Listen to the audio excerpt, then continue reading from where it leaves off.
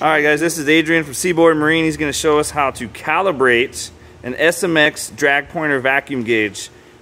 Right. Okay, Adrian, all right, don't be shy now. Come on. All right, so when you get these gauges, you want to twist them all the way to the right.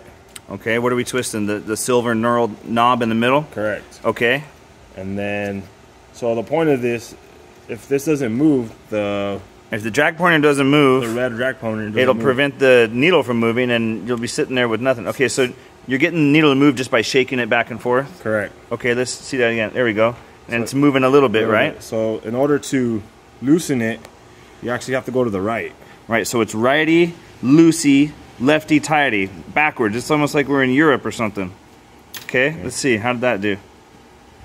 So it moved further. So you want it to move about what? About 5? Yeah, about 5. Okay. He's putting it back, checking it again. So we're getting about 2.5.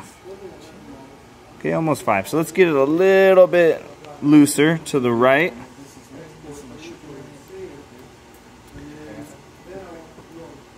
Okay, let's see. Okay. There we go. That's a little bit better. That's perfect, right? Yeah. Okay, so we're done. We're calibrated. Put the gauge back in. Smile. All right, there we go.